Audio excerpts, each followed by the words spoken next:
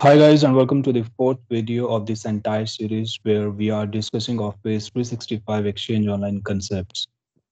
Now in this particular video, I will be discussing admin roles which are available in Office 365 Admin Center.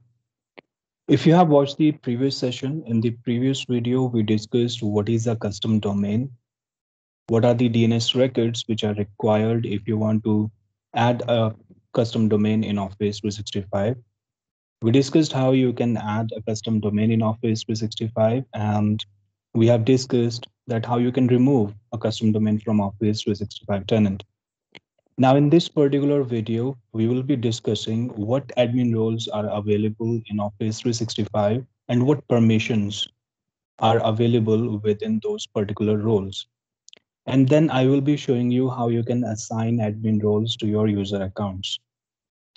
So in Office 365, we have multiple admin roles available that you can use and you can assign to your user accounts.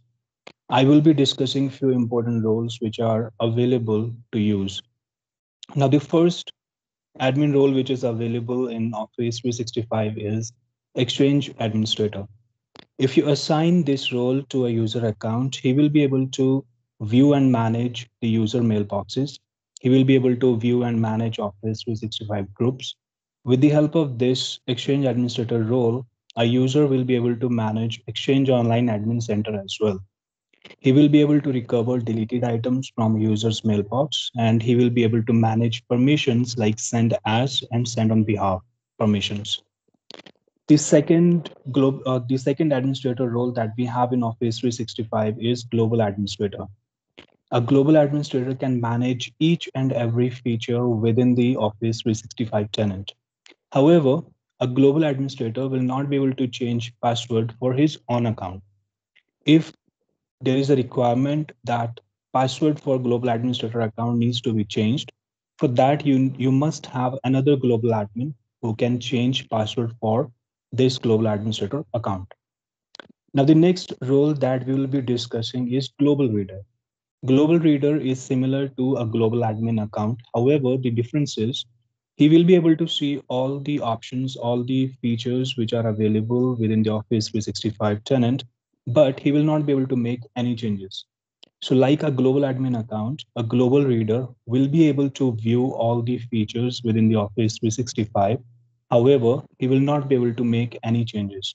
Like he will not be able to create users, he will not be able to delete users, he will not be able to create any transport rule, or he will not be able to make any changes in security and compliance center as well. Now the next role which is available in Office 365 is help desk admin. An help desk admin can reset user passwords. He can force users to sign out. He can manage service requests which are created with Microsoft support team, and he can monitor the service health as well.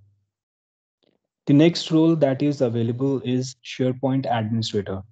A SharePoint Administrator can access and manage SharePoint Online Admin Centers. He can create and delete sites as well within the SharePoint Online Admin Center. The next role is Teams Administrator. A Teams Administrator can manage and access the Teams Admin Center. He can manage meetings, he can manage conference bridges, he can manage all organization-wide settings within the Teams Admin Center. Now, for example, like we have discussed Office 365 Admin Center from where you can purchase licenses or you can create and delete users. So similarly, if a Teams administrator role is assigned to a particular user, he will be able to manage all the features which are available within the Teams Admin Center. Now, the next role which is available is that is user administrator. A user administrator can do lots of things, like he can add users and groups, he can assign licenses, he can manage user properties, he can update password expiration policies as well, he can manage the service request, he can monitor the service health, he can check whether a particular service is down, whether a particular service is working within the Office 365 tenant or not. He can delete and restore user accounts as well. He can reset password for user accounts, and he can force users to sign out. Now, the last role that we are going to discuss is password administrator. A password administrator can reset password for all the users, and he can reset password for only password administrator accounts. He will not be able to reset password for any other administrator account like global admin or exchange admin or teams administrator, right? Now let me move to my browser and let me show you how you can assign admin roles. So as of now, I am logged into my Office 365 portal and I'm logged in with my global administrator account, right? Now let's assume that I have a couple of users in my tenant and I want to assign roles to this user, which is John Smith. So I will click on this account and this will redirect me to the properties of this particular user account. If you will scroll it down, you will see an option which says roles. Under roles, you will be able to see manage roles. If you will click on manage roles, this particular window will give you a list of all the roles which are available. Okay, so as of now, the user role is assigned to this particular account. It means this user, John Smith, does not has any administrator privileges. So he will not be able to make any changes within the Office 365 tenant. He's just a user. So from here, if you want to assign any role to this particular account, you can click on this option, Admin Center Access. And from here, from this list, you can select any particular role that you want to assign to this user. Now, next to each role, you can also check the description. What exactly this role is all about, what permissions are included within this particular role. For example, Exchange administrator can have full access to Exchange Online. He can create and manage groups. He can manage service requests and he can monitor service health as well. If you will check the global administrator can do each and everything. He can manage all the features within the Office 365 admin centers. Same goes with other admin roles as well. You can check the description next to each and every role. If you will click on show all by category, it will give you more roles which are available and that you can use for your user account. These roles are for Dynamics, Exchange Admin Center, Exchange Recipient Administrator. You can assign Groups Administrator role to a particular user as well. If you want to assign roles as per the device management, let's say you have certain devices in your organization and you want to enroll those devices with Intune. So you can assign Intune administrator role to a particular user account so that he can take care of Intune admin center or endpoint manager in Office 365, right? In the same way, you have global administrator account. The other roles are available for identity management. For example, you can assign conditional access administrator role. This particular user will be able to create and manage conditional access policies within Azure Active Directory. Same way, you can add help desk administrator, license administrator who can only manage the licenses. You can assign password administrator role as well.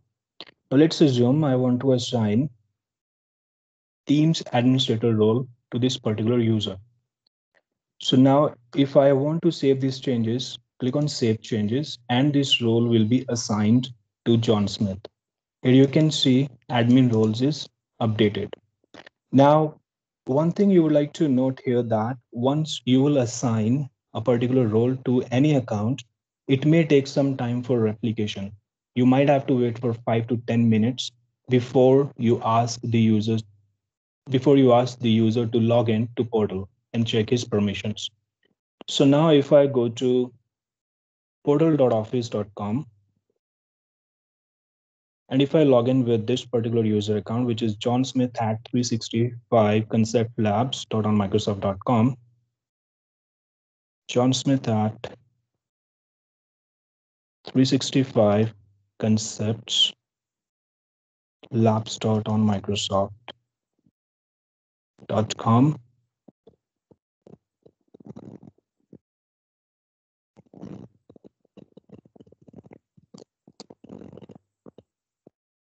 Okay, so here you can see this particular account has Office 365 E3 license assigned.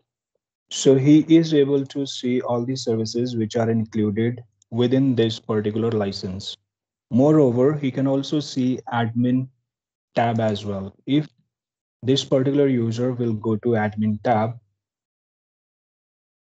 so he will be able to see only the admin centers for which the permission is assigned for this particular account. Now, here we have assigned him Teams administrator.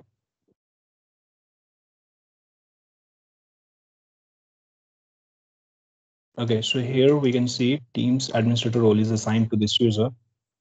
And now if I go to admin centers, he will be able to see only Teams administrator, sorry, Teams admin center. Now, if I compare this with a global admin login, so here you can see global admin account can see all these admin centers. Global administrator will be able to manage all these admin centers like security and compliance center, endpoint manager, Azure Active Directory, Exchange admin center, SharePoint admin center, and Teams admin center. But as we have assigned only Teams administrator role to this particular account, so this particular user will be able to access only Teams admin center. Now, one more thing I would like to tell you that if this particular user will go to active users, he will be able to see what all user accounts are available within active users or what accounts are available within this particular tenant. But if you compare the options which are available for a global admin account, you can see add a user, delete user, reset password, and these are few more options which are available for global admin account. But if you will compare these options with Teams administrator, Teams administrator will not have access to all these options, which means the Teams administrator can only view the user objects. He will not be able to make any changes apart from the Teams admin center, right? Now, apart from this, there is another way to check all these roles within the Office 365 admin center. For this, you need to go to Office 365 admin center and then you need to click on roles. Under roles, you can see a list of all the roles which are available. If you click on show all roles, the list will increase and you will be able to see all the roles that we were discussing under active users and roles. Here also you can see the description of each and every role. If you will click on any role here, you would be able to see what exactly this role is for. Or if you will assign this role to a particular user, so what activities that user will be able to do. Under assigned admins, you will be able to see the number of users to whom this particular role is assigned. If you'll go to assigned admins tab, here also you will see a list of the users who has this role assigned. If you want to add any user, you can click on add. You can search for the user account from here, select the user, click on save. Application admin role will be assigned to Bob Ross or any other account if you want to assign. So this is how you can check the admin roles in your Office 365 tenant. You can assign certain roles to your user accounts so that they can make changes according to the role which is assigned to them. So now let's discuss what we have covered so far in this particular session. We discussed what are the admin roles in Office 365 and how you can assign those roles to user accounts. Now, in the next session, I will be discussing what user account states are available in Office 365. I will be showing you how you can delete and restore user accounts. And I will be showing you how you can restore user account from graphical user interface or from Office 365 Admin Center and from PowerShell as well. And I will be showing you how you can purge a user account manually with PowerShell. So if you have learned something new from this particular video, please write in the comments and please subscribe to the channel. Thank you guys. Thank you for watching. Take care.